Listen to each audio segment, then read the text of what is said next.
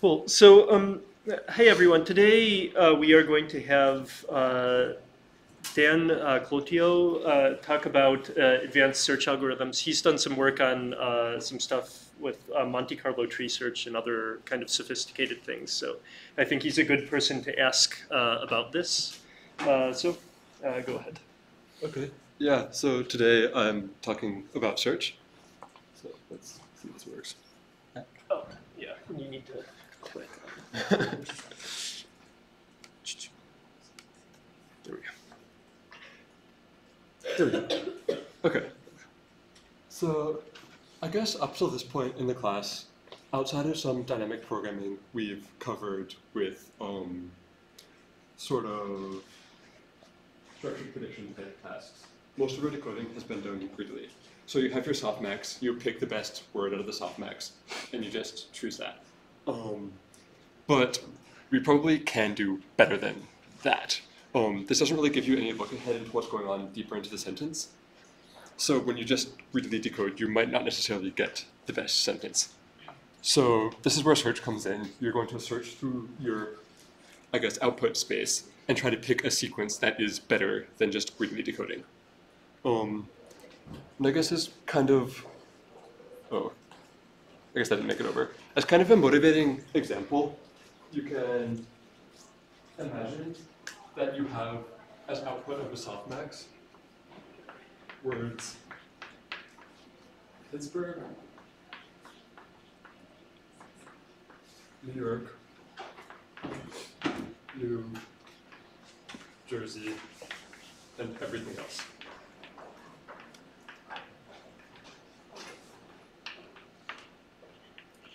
And then if, say, Pittsburgh has a probability of 0.4, 0.3, 0.25, and 0.05, some of you might have already seen this before, but if you're just decoding one word at a time, you're going to look at Pittsburgh, and you're going to look at just New.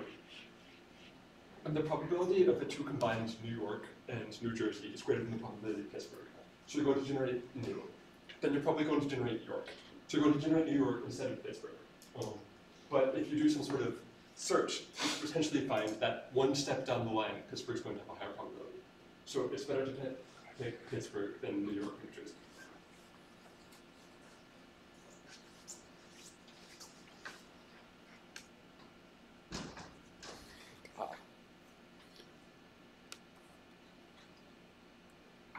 So I guess one of the most basic search algorithms is beam search. So in beam search, you're going to maintain a beam of size n. And this means you're going to maintain the n best paths through your search space. Then at each time step, you take each path and you do a full sort of softmax expansion of that. You take the top n paths out of the entire space of all of your expanded paths, and this is your new beam. And you sort of repeat this until you finish decoding. So you can sort of see an example here.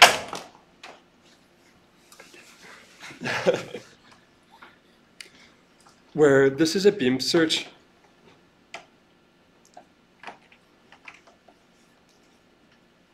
Do you mind? Handle that. Thanks. So here we're doing a beam search of size 2. So at the first step, you expand your initial state. You have 3 states. You pick the top 2 of those. So that sentence tag has a lower score. So you drop that from your beam. Then you expand at both A and B. And you pick the top 2 out of those. And you sort of do this until you're done decoding. Does that make sense to everyone? Cool.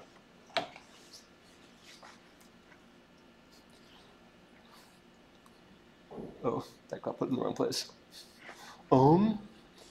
So when you're doing beam search, there's sort of a couple of potential problems.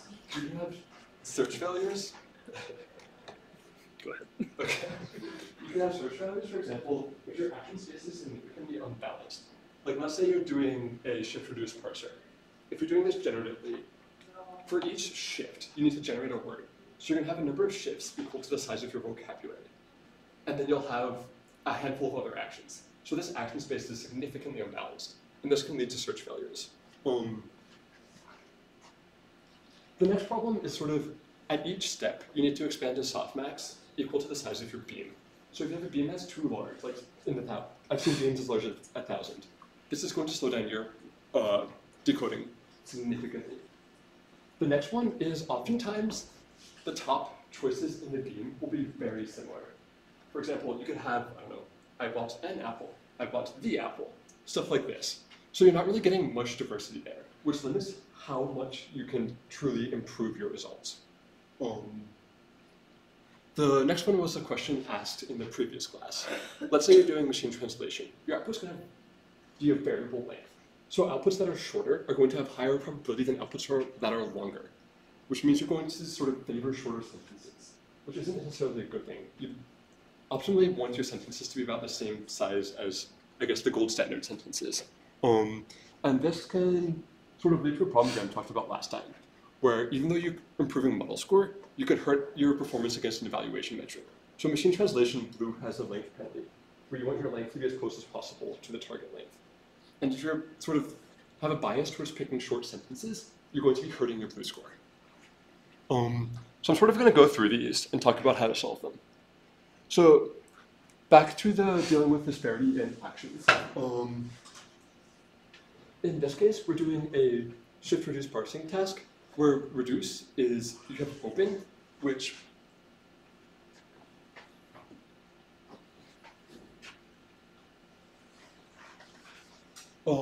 if you look at the sort of parse here, it would open a sort of a parentheses bracket statement.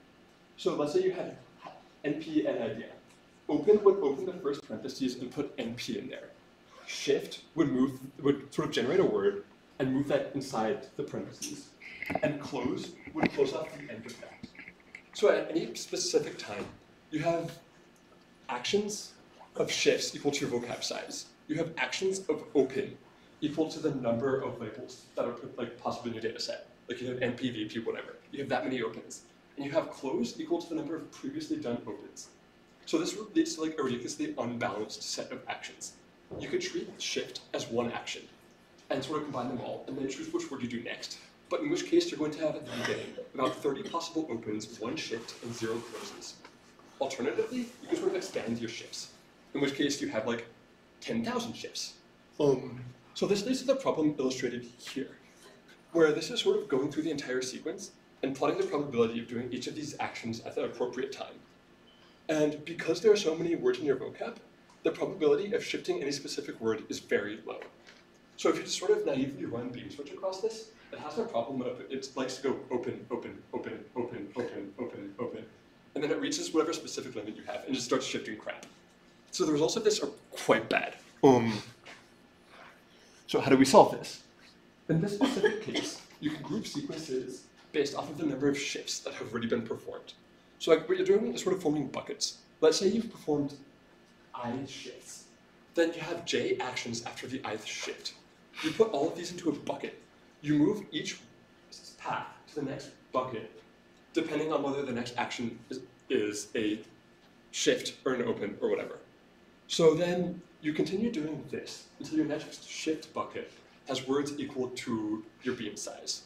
And this sort of balances out your comparison. So you're comparing shifts against other shifts and opens against other opens. And this is one way of sort of getting around this unbalanced action probability problem. They also do a cool little trick where they fast track a small amount of shifts. So you'll take a number significantly smaller than your beam size, say your beam size divided by 100. And you pick the top k shifts, and you immediately move those to the next bucket. So this is sort of illustrated in the next slide, where they do the normal thing, but the red nodes are chosen as the fast track nodes and immediately added to the next bucket. Questions? Cool. What's the advantage of doing the fast track? It's just a way of guaranteeing you have a small number of guaranteed shifts that don't take place after too many opens. And it improves their performance. I think it's sort of just a little trick that tends to work well in practice. The next problem is, as I mentioned, if you have a large beam size, this is going to slow you down significantly. Sort of the better way of solving this problem is you prune your tree somehow.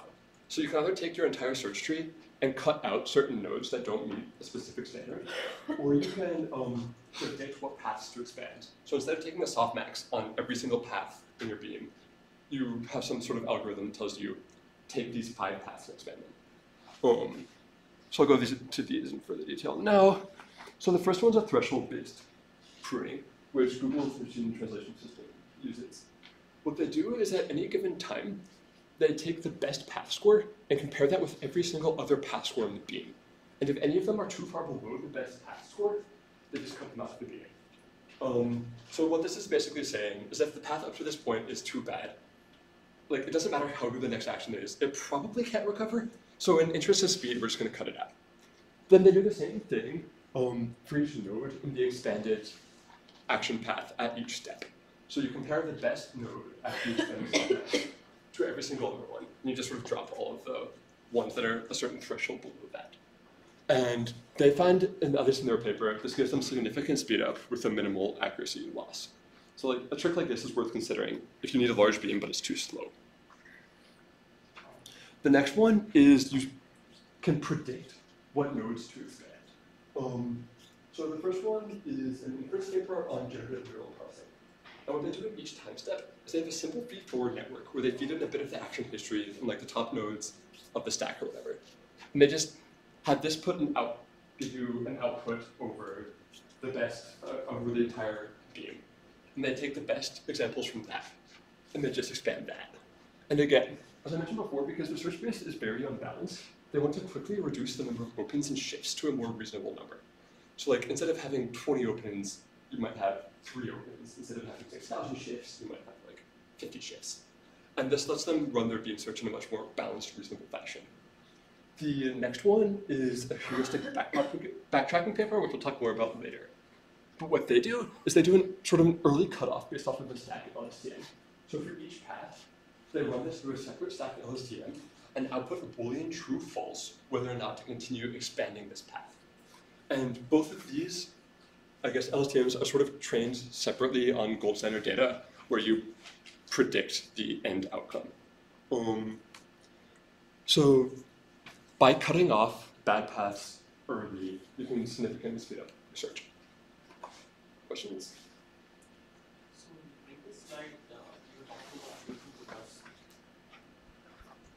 So one part, you dominated by the greedy solution that failed later. It seems like in practice it's not. So is it the best possible so far? So the best path so far will start off as being greedy but might diverge from that. And you can make your threshold pretty large to make sure you're not doing anything you don't want. So it's exactly what he said, but just to give a concrete example, I gave an example, I think, in the sequence-to-sequence models one, where I had a translation that is, I am giving a talk, or I am giving a lecture at CMU. And then maybe the first 2 words are definitely I am. Like, there's no other way to translate that when you're doing the output. And there, you don't even need to consider any other hypotheses. But once you get to giving, there's, like giving a talk, I am talking, etc. So then you have a bunch of choices and you want to keep all of them around. So basically, you say anything that doesn't have a probability higher than 10 to the minus 3, you can just ignore that. So is this like an absolute threshold, or is it like a threshold around the best path? It's around, at least in this paper, shown the best path. It's always around the best path, because otherwise you might just delete everything. That would be a bad idea. And keeping around a fixed size is often called histogram pruning. So if you have a fixed size of 100, that's often called histogram-based beam search. And this one is called probability-based pruning or threshold-based pruning or something like that also. So, is it a pre-training LSTM to make a prediction of cutting over time? Right. So, use what kind of data to train these LSTM? You can sample into the sequence and like calculate the UNS score or something, and then use that to train the LSTM. Can you give examples? So let's say you're using a translation sentence, and this is Graham's previous example. You want to say I am giving a talk. At I am, you want to predict the end through score. you can sample the rest of the sentence and then calculate the blue score. And then you can compare that with your predicted value. Something like that.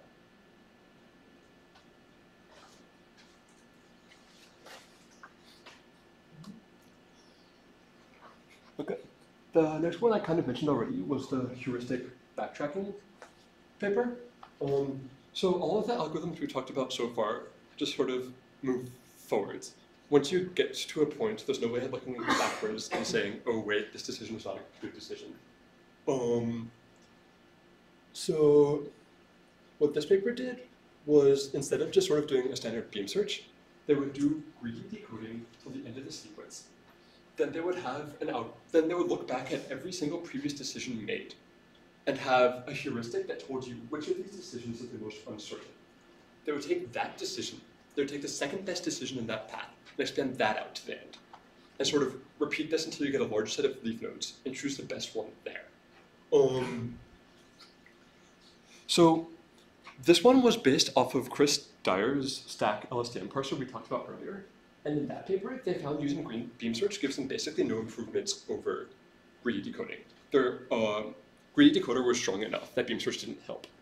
But using something like this heuristic backtracking actually gave them quite a bit of a boost. And I guess the algorithm they use to select which leaf, when they were doing the backtracking through the path, to select which node is the most uncertain decision, they take the best path up until that point, and they take the current path up until the point. And they take the difference between those.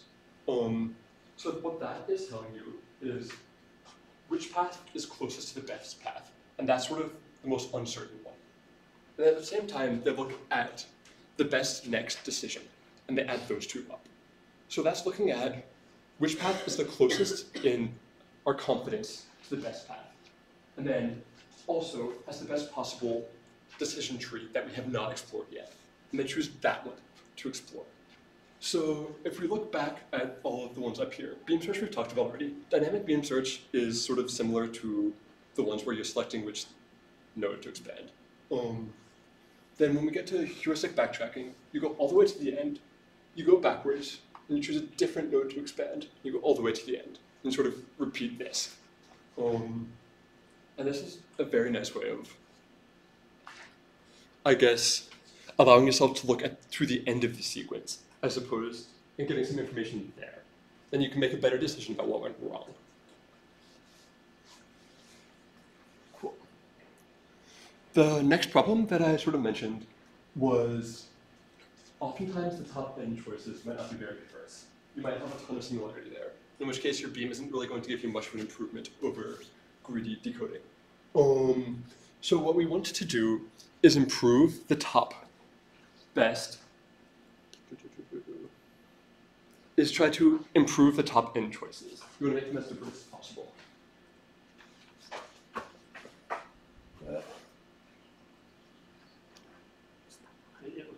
It will recover. Okay.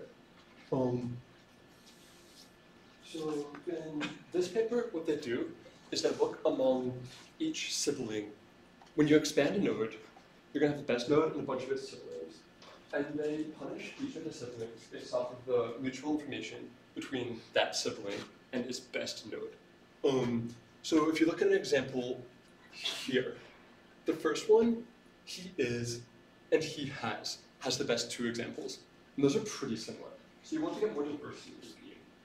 So then you're going to subtract a penalty based off the similarity between that and the top choice. And that puts it is over he has, sorry, which gives you more diversity in your beam, which will hopefully improve your final outcomes. They also did a couple of clever things when they were choosing when they were scoring their paths in their beam. They calculated a source to target translation model, a target to source translation model, and a language model. And they combined all of those scores to score the beam, as opposed to just the, I guess, the output of the softmax. I'd like to add one more thing about when you would want diversity. So two other times when you would want diversity are when you want to generate diverse outputs. Like, let's say you want to do mail response recommendation, and you have 3 options that somebody can pick. if you want to show 3 options to people, you don't want them to all be basically the same. You want them to be different. So that would be one place.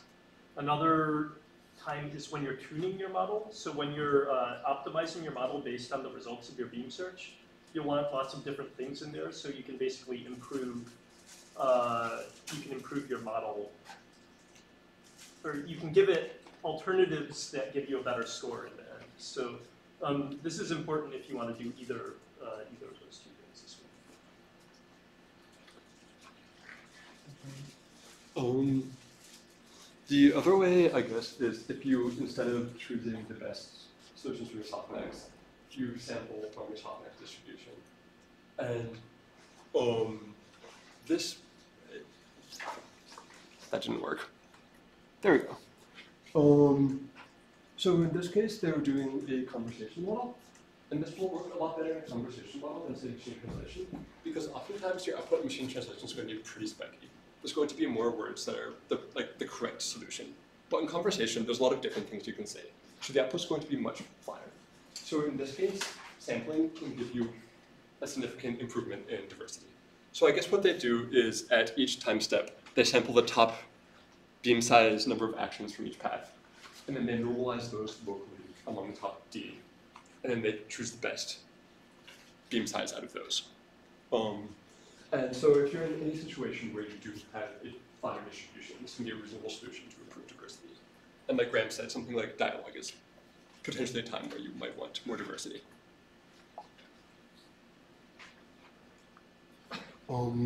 The next one was a question that was asked last class, and it's what do you do when you want variable instances?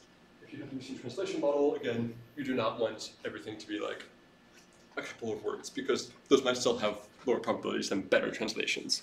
So I guess the sort of simplest way, one of the first ways, was you normalize by the length. You divide it by n, so you sort of average the probabilities among the length of the sequence. And this was done in Kim Cho's paper in 2014. But this is, we can potentially do better than just averaging, I guess. So the Google paper did something kind of complicated, where instead of averaging by the length of the sequence, they have this weird term where they do I plus the length of the sequence to some hyperparameter alpha over 6 to the same hyperparameter alpha. And they just found empirically that this works better than averaging by the length of the sequence. I don't know. If you want to squeeze every last bit of performance out of your system, you can try to do something like this. If you don't, it might not be worth it. They also do a cool thing where they have a coverage penalty. So in translation, you want most of your source words to be translated. So they do a sum over the target sentence inside of a sum over the source sentence. And they sort of make this as a penalty just to make sure you're covering most of the words in your source sentences and you aren't cutting out large chunks of the sentences. Again, complicated, might not be worth it, might be if you're in a competition or something. The next one is you can try to predict the output length. So in this paper, they found in their tree sequence a attentional system going from Japanese to English or English to Japanese that just normalizing by the length of the sentence did not work well. So instead, they add a penalty based off of the length differences between sentences. So you calculate the probability of the length of the output sentence given the length of the source sentence. You take the log probability of that, and that's your penalty. And you calculate this using corpus statistics. So you have a corpus of 1 million sentences, and you calculate the probability. You build sort of a probability table of length of output sentence given length of source sentence. And you can interpolate that and use this to calculate the probability of an output sentence. And this is quite nice because it's a bit, I guess, smarter than just simply averaging. And in practice, it works quite a bit better in Japanese English than just normalizing. Although I guess Google's system works fine for them. Yeah. So I guess the next one is the beam size is a hyperparameter. So when you're trying to determine what beam size you should use, this is really something that's just done empirically. Try a bunch of different beam sizes. If your model is strong enough, just a greedy beam decoding might not give you any improvement whatsoever, in which case like something like the heuristic backtracking might be a better solution than just, I guess, a naive beam search. And I think most papers go from somewhere between 2 to 15, but I've seen some ridiculously large sizes like 1,000. So run a bunch of experiments, see what works best. Ooh. So this is mostly it for decoding with beam search. So I'm just going to go over some of the benefits and drawbacks. One of the nicest parts about beam search is if you already have an existing decoding model, it's really easy to add beam search to the end of it. And this will just give you a boost of points. So a lot of papers that are published at conferences will do this just to make their system more competitive. So this is definitely something to consider using for your final project. It's also guaranteed to not decrease the model score. So like the probability, for example, of using perplexity. Beam search will always improve your perplexity, or at least make it constant if the greedy search truly is the best beam search. And if that's not the case, you know something is wrong, so you can debug your beam search because it's broken. Drawbacks, as I mentioned before, larger beam sizes are slower. If it's too much slower, but you're still getting a lot of improvement for a larger beam size, consider pruning of some sort to speed it up. And then you're going to have to make a decision based off of like speed and improvements, how aggressive you're going to pruning to be. This is something to do and look at the results. It will not always improve the evaluation metric, as Graham mentioned last time, where in translation, as you increase the beam size, the sentences were getting progressively shorter, which if you looked at the, I should have included the graphic, but if you looked at the graphic from last time, they had a normalized score and an unnormalized score, and the unnormalized score dropped very fast, but the normalized score also sort of peaked and then plateaued off. So it wasn't really worth increasing your beam size too aggressively. And the final one is, there sort of are a bunch of variations on beam search. So depending on how complicated you want to make your life, there's going to be a bit of hyperparameter tuning, but this is neural networks, there's a lot of hyperparameter tuning anyways.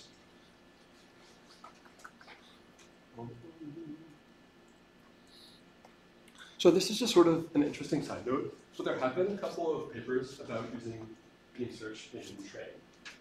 So when you're decoding with beam search, you're sort of decoding off of a path that your model has already seen. And this is not how you train your model. So perhaps if you train the model the same way you decode, you're going to get better results. So I guess a possible solution to that is try to find a way of training with beam search. This presents a problem where your KR max is not differentiable. So you need to find some way to work around this, some way to get a differentiable function. How many people here have heard of lasso? Cool, that's most of the class. So the paper here uses a method very similar to lasso, where they run their beam search and they compare their gold standard answer to all the elements in the beam. And then if it's outside of a certain margin, they will accumulate loss based off of that. So if you look at the graphic here, I guess this is sort of using the margin 3-ish. And whenever the gold answer drops below the margin, they're going to add that to their loss function. Then, when they do backpropagation, they still do the sort of gold standard backpropagation, but they also have their margin-based backpropagation based off of the points where it dropped below the margin. So that lets them train using sort of a lasso-esque margin-like beam search.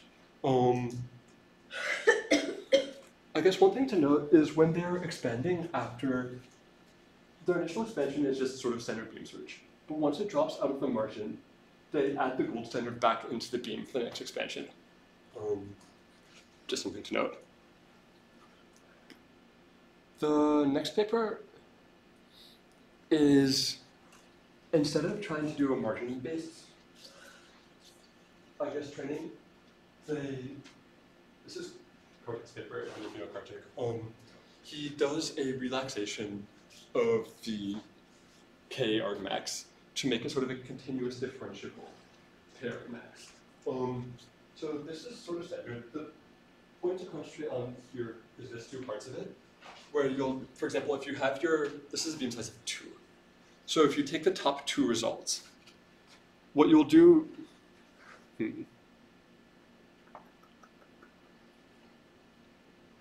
what you will do next is you will compare them. Actually, do you want to cover this, Graham? I'm a bit less certain about this one. Sure. Sorry. So basically the idea, maybe writing on the board would be easier, but if we have a whole bunch of hypotheses, we have a big vector full of hypotheses, each of these hypotheses has a score, right? And out of this, we could take the k argmax and get one-hot vectors, where our first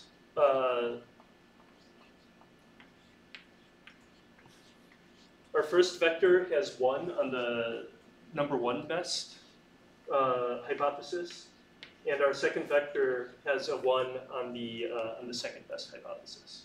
And then if we multiply this by the embedding vector, then we could get something that has embeddings for the best two hypotheses and kind of input them into the model. So in beam search, we have to take the k argmax of all of our hypotheses and input the k best things into the model in order to do beam search. That's like the definition of beam search. And we could do it in this way, but doing it in this way is not differentiable. We can't backprop through it. But what we'd like to do is we'd like to come up with a version of this that is differentiable, so we can do backpropagation through this. And the way it works is basically we create a soft version of the k argmax. And the way we do this is we note that each of these will have a score. Maybe this is 7.2. Maybe this is 6.9. So then we take the k max. K max is a differentiable or sub-differentiable operation. So this is okay. And then given the k max, we calculate a similarity function between 7.2 and all of the elements in here. And if the similarity is higher, you get a higher score. And then you run a softmax over that. So then basically we get a soft version of the k argmax, where maybe this is 0.9, this is 0.1, this is 0.05. Then down here is 0.9, or 0.85, 0.07, etc. So basically, in each of these columns, for the first column, the one best column will have the highest probability, or the first best hypothesis will have the highest probability. In the second column, the second best hypothesis will have the highest probability, etc. And you can look at the equations in the paper, but basically the idea is if we make the k argmax a soft k argmax, then we can backpropagate through beam search, and it works and gives better accuracy. Yeah, thanks, Rob. So I guess that's mostly it for beam search. Does anyone have any questions about beam search or any of the specific little tricks that we covered? I have a general question. I think I saw a project similar to heuristic backtracking in last year's class. Is that CMU's paper? Backtracking with Jacob. When you say last year's class, Sequence to sequence for machine trans. yeah, I think it's the same. Some of this overlaps with stuff that I talked about. Yeah. This. Is Jacob Buckman actually? He wasn't super huge. Okay. Cool. Any other questions? For the then, other than dividing by size, are there anything else? So that's where I did talk a bit about the predicting the output length issues for that, where they were adding a penalty based off of the difference in the predicted target length. Yeah.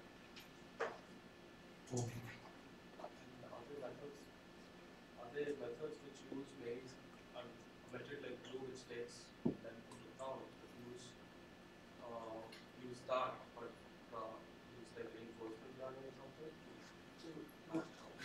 We're going to get to a paper that I put in the intercept section that predicts, I guess, the final score. And part of that prediction can be prediction for the sentence. I'll talk about that more in there. Cool. So, any other questions? Oh. When you use lasso to mimic the beam search, does that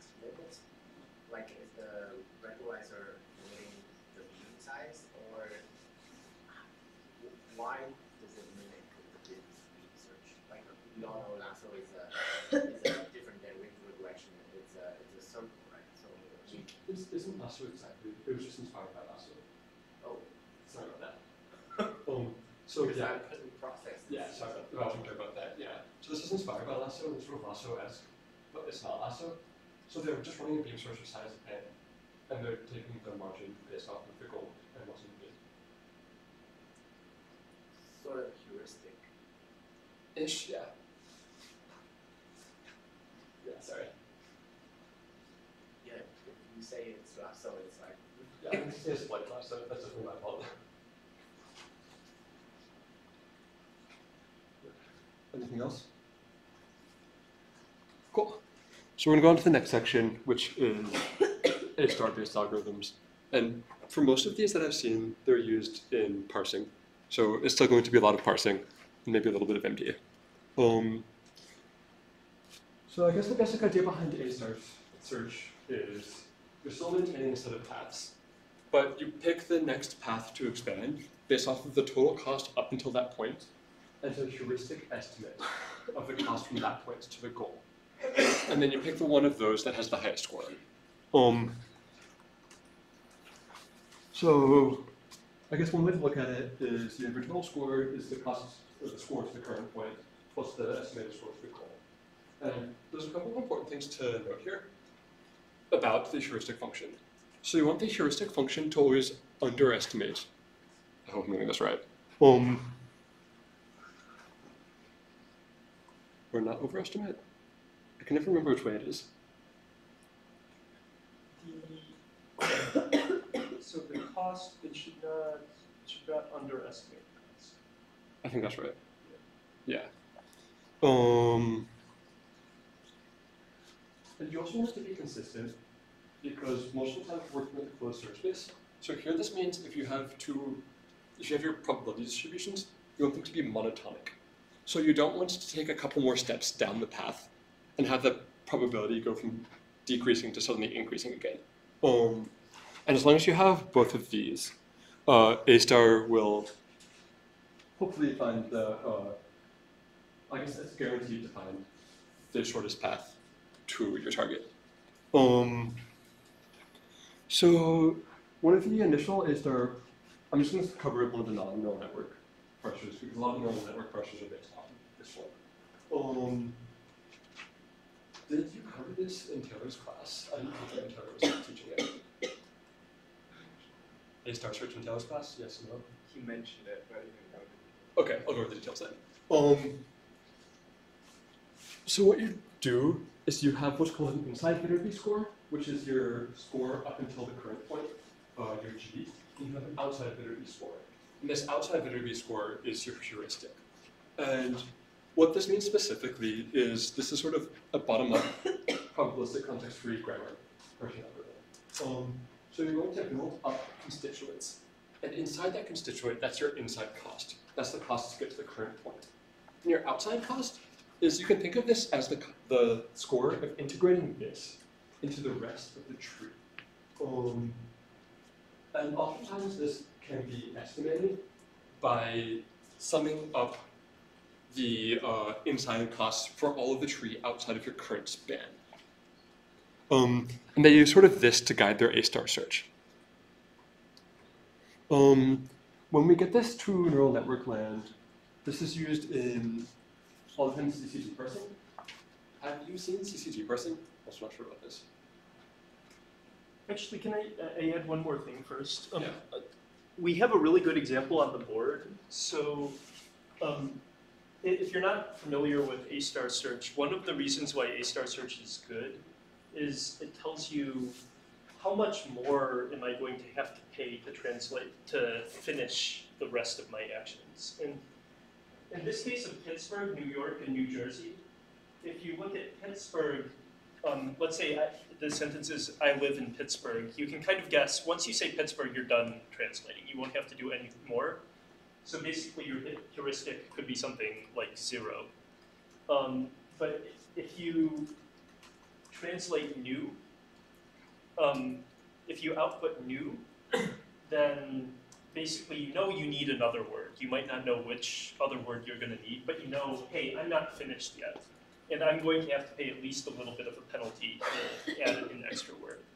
So if this is the case, maybe the probability of these is low, is higher for New York, or for new, but for the word new, I guess together these have a probability of 0.55 and 0.4. But you also have your heuristic here, and your heuristic would say something like 0.01. So I'm pretty sure that I'm not going to have to pay any more penalty to do this.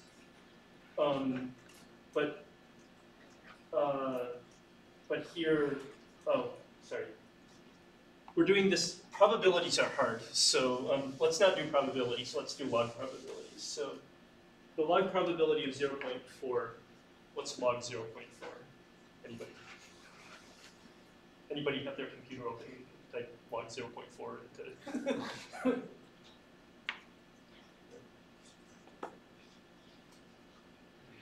okay, I'll call it negative 1.5, and then this is negative 1.2 or something. So the score for this is better, but then we have a heuristic of negative 0.1 versus a heuristic of negative 1. So we know we're going to have to pay a bigger penalty, and we know that penalty is going to be like at least 1.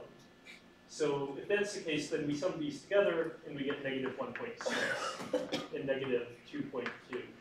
And we instead decide to choose Pittsburgh instead of New York. Is our next thing to expand. So the idea is we want to know how much more we're going to have to pay in the future based on our current decision. And for inside, outside, you're looking at the score of the inside thing, but then you're guessing the score that you're going to parse the rest of the sentence is the general idea. Hopefully that gives a concrete example. Yeah, thanks. Any questions about that? Cool. So I guess for CCD grammars, it's just a type of parsing that look at your sort of get an idea of how it's building up the sentences. They tend to use, I guess, super tags. So like they're coarser tags as opposed to what you're normally used to. And this gives you a smaller set to work with, which makes A* more tractable. And then you build up sequences along the sentence. So for parsing, you can sort of take your LSTM, and you can use this to encode your current span. Then you can use this to encode everything outside of your current span. You can sum up all of the scores for both of those, and that sort of gives you an inside score and an outside score. So you can use this to guide your search. So this part is hopefully pretty simple, but the question here is your heuristic admissible? And it's not necessarily admissible because you're just sort of naively summing up the inside scores for everything outside of your current inside. In order to make this more similar to a admissible heuristic, what they do is they use a tree LSTM to encode everything on the outside. And this should give you a better idea that's hopefully closer to being admissible. It'll give you a better score for the rest of your tree, and a better score what it's going to cost, what the score will be in the future.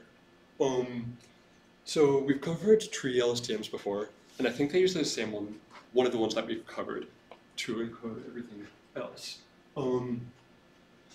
Also, one thing to note is tree LSTMs are quite a bit slower than just running a standard LSTM. So they use sort of a pruning-esque algorithm that we've talked about, where you first evaluate G of n, then you expand all of the best scores of G and n to calculate H and n for those. And you use that to stop a bit earlier. So if some of your G of n's are too bad, you don't bother calculating outside for them because it's just too time consuming. Yeah. Questions about this one?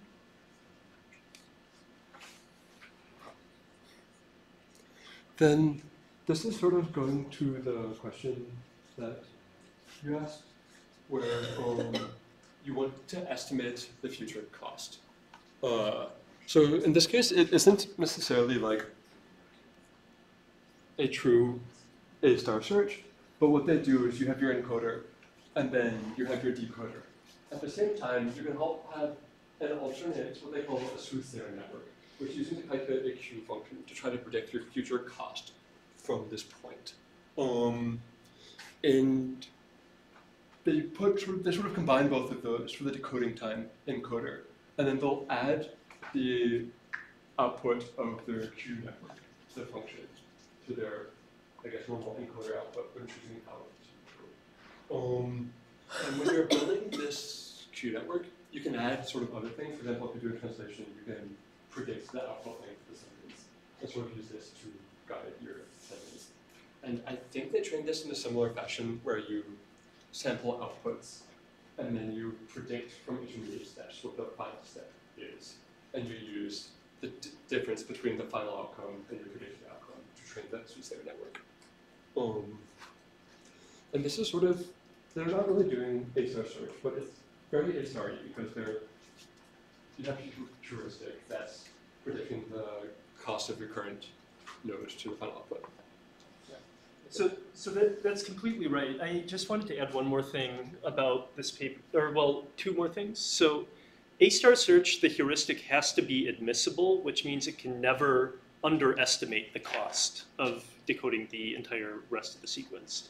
If it underestimates the cost, you can get search errors.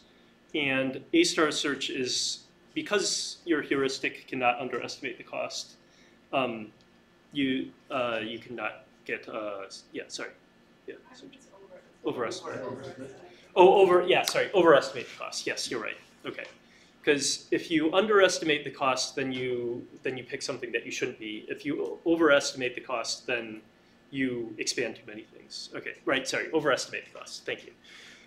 So it cannot overestimate the cost. And because it cannot overestimate the cost, that also means you have to work really hard to design it. And for something like a sequence-to-sequence model, it's basically impossible to design an admissible heuristic. So what you do is you say, it'd be nice to have an admissible heuristic, but it's impossible, so we're just going to create something called a future cost, which is like a heuristic, but it's not admissible. And then we use that to guide our search. And then hopefully that will make our necessary beam size smaller. One other thing about this paper is a little bit confusing because it conflates two problems. It conflates modeling problems and search problems. So as I mentioned last time, modeling problems occur when your model score is better, but your final evaluation is worse. Search problems happen when you didn't find the hypothesis with the best model score. This is kind of handling both problems in the same thing. So it's not only adding a feature cost, it's also defining something that's not trying to predict your model score, but it's trying to predict other things as well, like the sentence length or the blue score or whatever. So in a way, this is kind of like a future cost. In a way, it's also kind of like something else. But it's a nice paper anyway, so I think you should take a look if you're interested in search programs.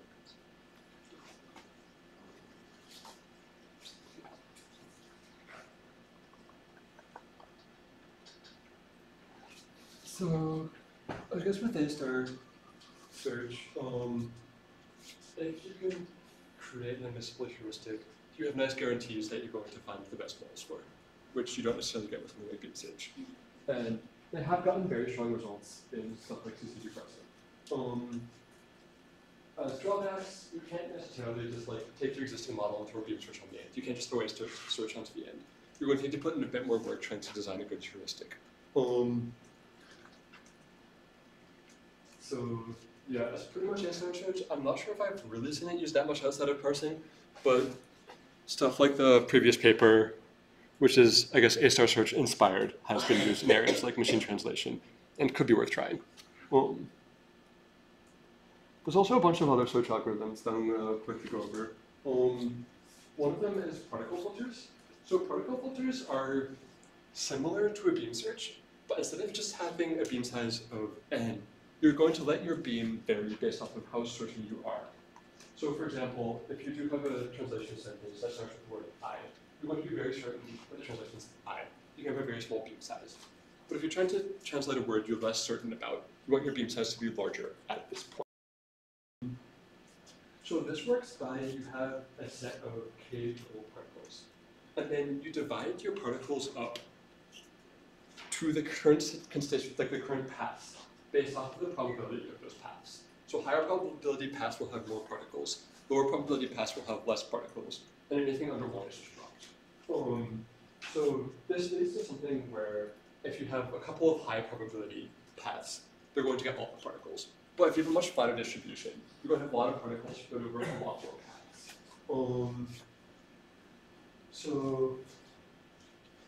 And then each time you expand it, you take all of the paths in the current, I guess, beam as it were, expand all of those, then reallocate the particles among expanded ones.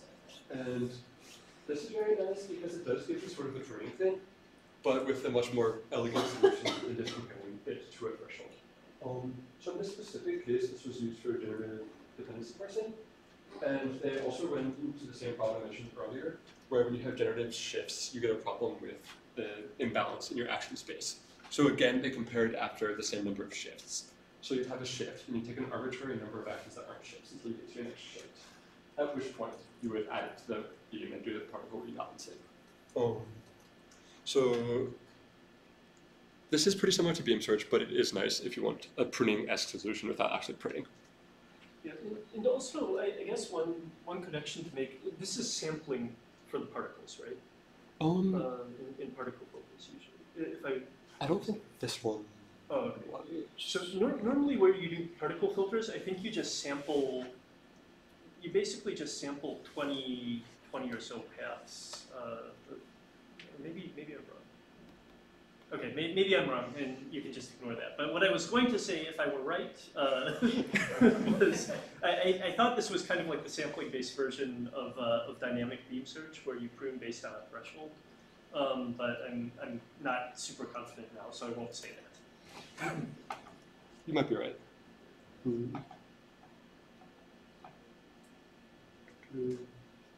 Yeah, I'll make a note on Piazza or something and look it up afterwards. Okay. How do particles get reassigned? So you take your top n probabilities, you take the normalized probabilities, and you distribute them proportionally. So for example, let's say you have a beam of, let's say you have your sort of action space. You would take the particles and distribute them based off of the probabilities. So like, let's say you had actions with, let's go back to this example. You had 0.4, 0.3, 0.25, and 0.5, and everything else. And you had 100 particles. So you would give Pittsburgh 40 particles, you give New York 30 particles, I guess. 25 particles here. Then when you have it across, I guess, multiple paths in your beam, you're just going to have to normalize the probabilities to get the overall probability distribution. So whenever you drop a path, that's when you do that.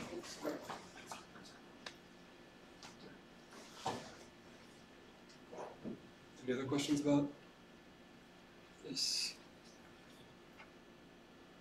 Okay. The next one's not really search, but I think it kind of falls under search because some of the search papers were specifically referencing this, where if you have multiple models, you can use one of them to re-rank the outputs of the first one. I guess a classical example of this in classical NT systems, oftentimes you would use 100 outputs of your target sentences. Then you use a language model in your target language to re-rank those best off of the language model and choose the best one. You can do something similar with neural models. So for example, if you have a generative parser, as I talked about before, decoding with generative parsers is kind of tricky. But oftentimes generative parsers have features that the discriminative ones don't have. So what you can do is you can create a top 100 best list or whatever from your discriminative parser. You can rescore all of those with your generative parser and sort those. And they found that this does better than generating with your discriminative parser than re-ranking with I guess, a separately trained but same discriminative parser. So this is sort of like ensembling where you can ensemble two models that are the same but trained with different parameters. You can have two of the same model, discriminative model, trained with different parameters. Generate, I guess, score them, then re-rank them, and that does worse than re-ranking with a generative model. So that is one other solution. Then the last one, which hasn't been wildly used, but I'm a fan of, is you can do multi-correlate research. Where with multi-correlate research, what you're doing is you are, I guess you have your tree of partially completed paths. You choose one of those paths, and then you do a rollout where you randomly sample from based off of the softmax until the end of the node. And you back up that score to every single node along that path.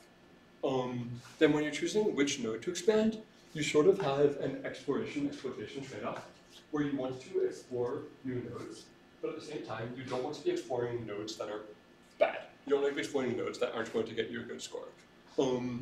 So you have this, I guess there's an ECD1 in this paper, where you calculate a trade-off based off of how many times this node has been visited versus what's the overall score in this node. And it will give you a nice balance between exploring and sort of exploiting good nodes. And in this case, we use it to generate natural language. I think one thing to note is in a lot of these, they were with generative models.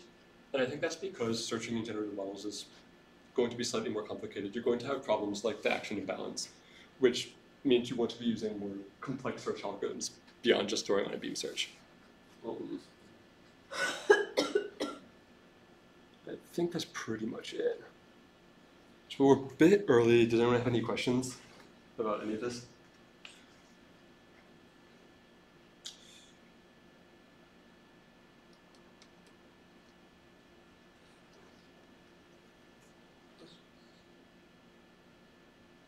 So I think my personal view is that you should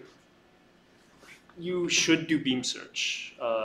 Like in almost any model you're going to do, you're going to get a few points by doing beam search. It's a good thing to add to your model if you want to get good results. As long as it's a structured prediction model. Of course, if you're not doing structured prediction, you don't care at all about search. But if you're doing structured prediction, you will need some sort of search algorithm. Something like future costs are very attractive because we can probably predict them very accurately with neural networks because we have LSTMs that can look at the whole rest of the sequence. So I think that would be something very good to integrate into your model, but it will be significantly harder than just doing beam search. So if you're doing something like a generative model that has big search problems, then something like a future cost would also be very good.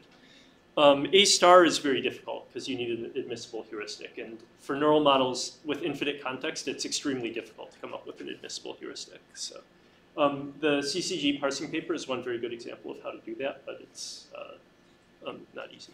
For the example of like the future cost search that uses the neural method to predict it, do they do anything to the cost to like penalize like inadmissible predictions more than otherwise? No, I think they just predict the amount of model score until the end of the sentence. So it's not, they're not doing anything tricky like that. The CCG parsing paper is doing something a little bit tricky. So it has a local model. And in the local model, you can do stuff like dynamic programming, which allows you to calculate a heuristic function efficiently. And then their global model is a model that conditions on everything, but that global model can only penalize the local model, which means the local model will never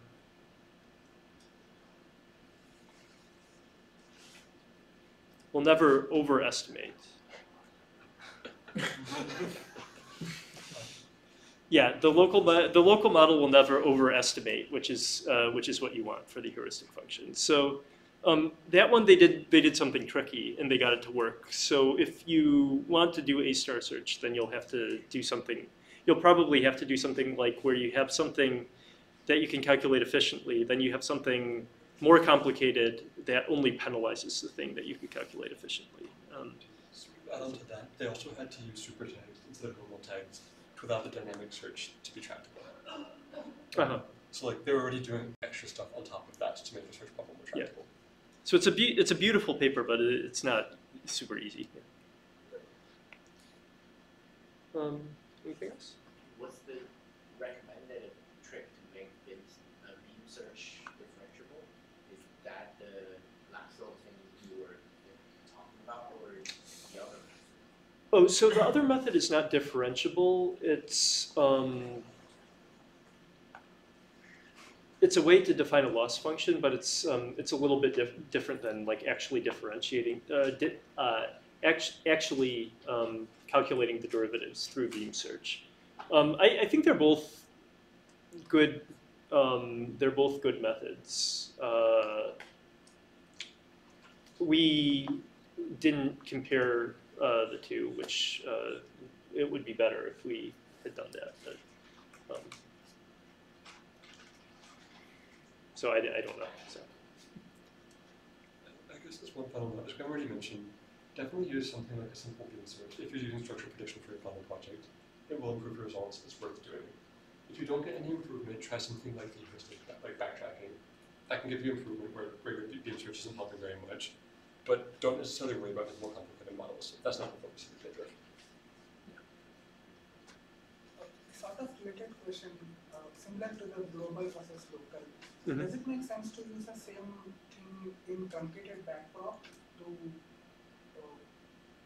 maybe constrain the individual subsequences?